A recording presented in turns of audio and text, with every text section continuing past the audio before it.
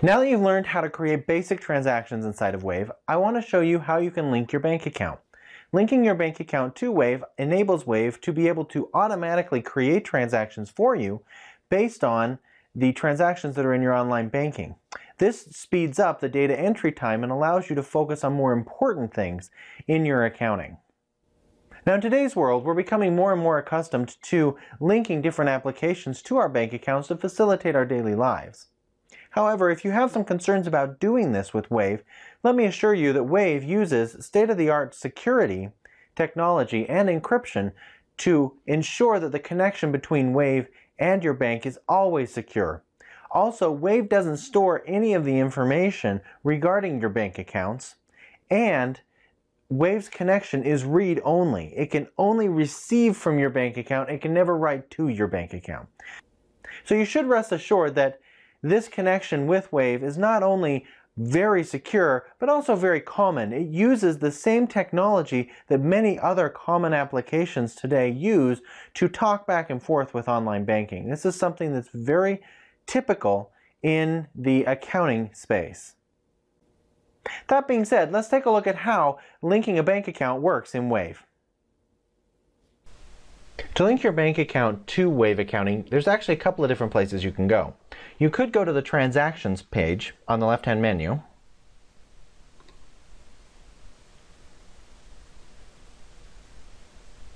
And you'll see a blue button at the top that says Add Bank Account. You'll also see one that says Upload a Bank Statement. We'll talk about that one in a minute. But the Add Bank Account button will take you to the page that allows you to connect your bank account. Alternatively, you could go to the Account menu, which is on the top menu bar, far right-hand side, and select Connect Your Bank Account. Either button will take you to the same exact page, so it's just a matter of preference. Since my mouse is already here, I'm going to click on Connect Your Bank Account.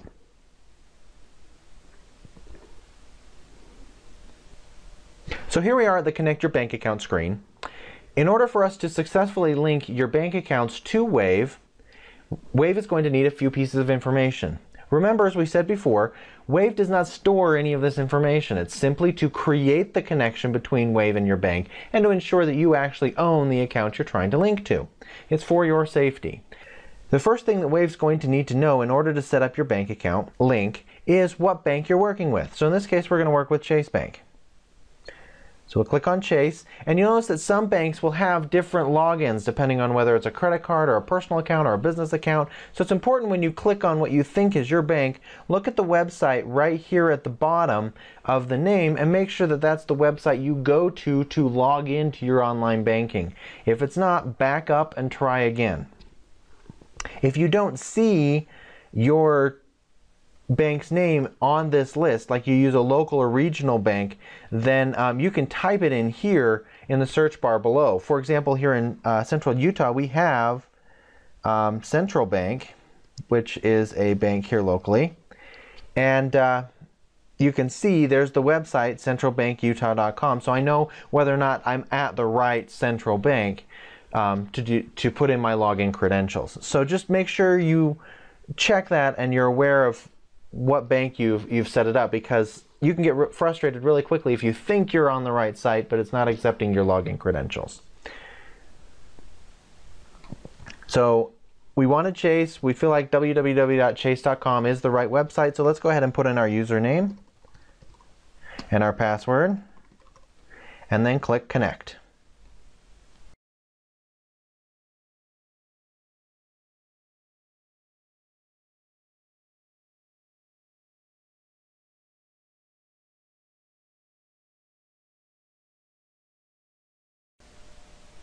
So don't expect it to be that fast for you. For the sake of time, I went ahead and sped up the Pong game.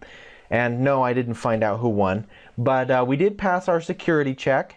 And bear in mind, if your bank's website does have security questions, which most do now, it may ask you one of those security questions in order to verify before it grants access to Wave to access your bank accounts. So there may be that. I skipped through that. And we're here now at the Connect Your Bank Account screen in the final step, where it will actually show you all of the accounts connected to that relationship and allow you to select which ones you want to bring in and which ones you don't.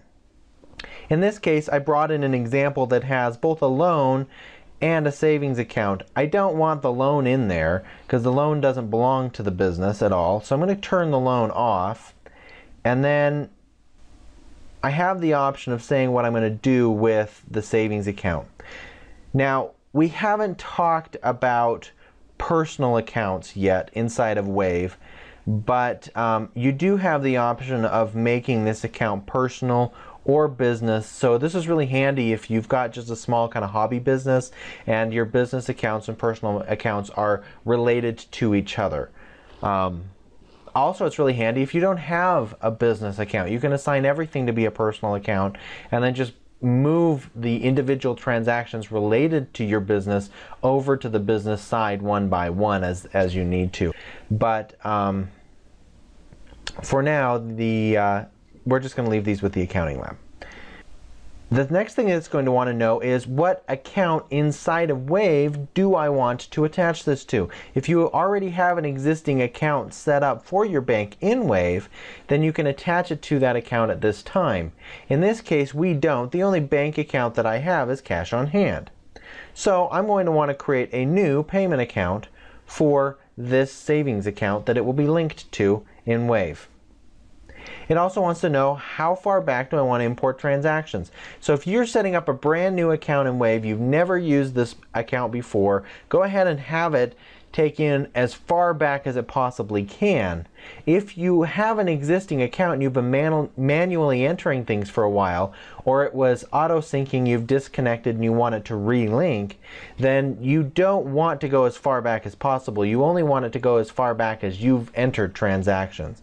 So I can say start from today, start from yesterday, start from a month ago, or start from a specific date.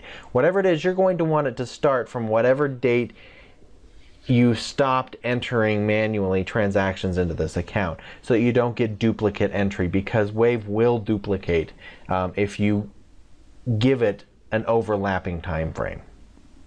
In this case, this is a brand new account, so I'm going to have it start from as far back as possible.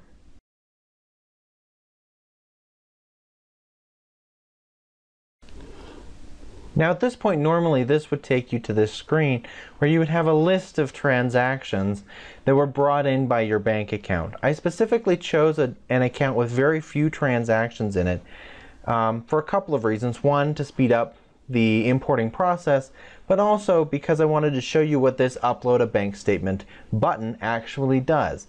So let's say that you went to this Add Bank Account button, this Connect a Bank Account screen, and you could not find your bank, or perhaps you found your bank but could not successfully complete the linking to get your account information in.